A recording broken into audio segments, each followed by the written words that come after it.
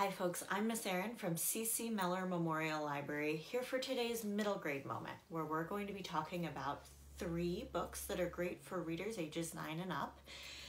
And this week I thought we could talk all about scary books. You ready to get started? Alright, so all 3 of these books are available for checkout on Hoopla with your library card if you'd like. We also have them at C.C. Mellor Memorial Library and at other libraries around Allegheny County. So take a look and see if it's at the library closest to you. The first book that I want to tell you about today, I'm going to start with the least scary and work my way up to the one that scared me the most. But the thing about scary books is that what's scary about them may change depending on who you are. So what you find really scary might not be what I find really scary. So your mileage may vary is what I'm trying to say. The first book that I want to tell you about I thought was more suspenseful than scary. It definitely kept me reading. It definitely gave me lots of twists and turns and things that I didn't expect, but it wasn't going to keep me up at night scary. This book is called The Strangers, and it's the first book in the Greystone Secrets series by Margaret, Peterson, Haddix. And it's the story of 3 siblings. Their names are Chess, Emma, and Fenn. And they live with their mom. And one day they come home from school and they see 3 kids on the news who've been kidnapped. And the 3 kids have the same names as Chess, Emma, and Fenn. They also have the same birthdays as Chess, Emma, and Fenn.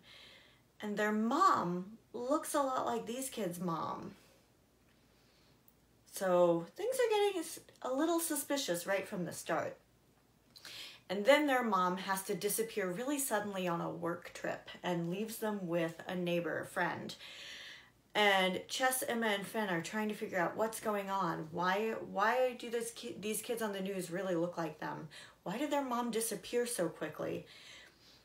There's a lot of plot twists in this, a lot of things that come unexpectedly, so I don't want to give too much away, but I am going to tell you that this book has suspense. It has mysterious secret passageways. It has family secrets. It has elements of science fiction and alternate universes and figuring out who you are and a shady agency of the government.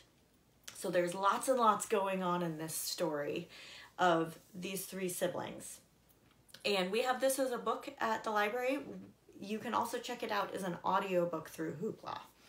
So this again is called The Strangers, and it's the first book in the Greystone Secrets series. The next book that I want to tell you about is a little bit scarier. It is called The Jumbies, and it's by Tracey, Baptiste. And Jumbies are evil spirits, or maybe not evil, but not nice spirits that come from Caribbean folklore. And so Tracey Baptiste took stories from her childhood and turned them into this novel. And it's the story of Corinne Lamere, and she lives with her dad on the edge of the woods. And one day, some kids steal her necklace, the one thing she has left from her mom, as a prank, and tie it to an animal, and that animal goes running into the woods. And everyone on their island is really scared of the woods, but Corinne goes chasing after this animal to get her necklace back, and she sees some eyes in the woods. And the next day, a mysterious woman shows up at their market and starts talking to the local witch. And everyone in town is talking about her. And Corinne's a little bit worried, but not too worried. But then this mysterious woman shows up at their house talking to her dad. So this is the story of the Jumbies, of lots of different kinds of spirits that live on their island. And it's the story of Corinne figuring out how she can coexist with them, or whether she needs to defeat them, or what exactly she can do to best protect her family and her island and protect her heritage. and the things that she finds out about herself along the way. So this one, for me, this one starts out really scary, chasing an animal through the woods and seeing eyes and lots of stuff that you're not sure exactly what's going on. But it turns into more of an adventure story, a battle against good and evil story. So it's definitely worth checking out. It's called The Jumbies. And this one is available as an ebook. All right, the third book that I want to tell you about, I checked out as an ebook, so I'm going to show it to you on the iPad. It's called Skeleton Man by Joseph Bruchac, and it's the story of Molly. And Molly starts out her book talking about a story that she learned from her dad. And now her dad is a Native American. He grew up on the as a member of the Mohawk Nation at Akwesasne.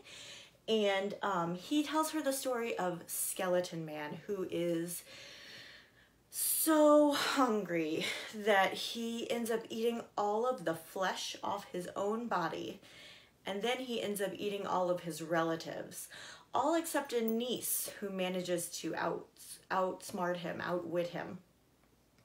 And so Molly has always just thought of this story as, oh, you know, this is a scary story that my dad would tell me to kind of keep me up at night and thrill me and make me excited to hear about the stories that he has from growing up. But then one day, Molly's parents go out to dinner and they never come back.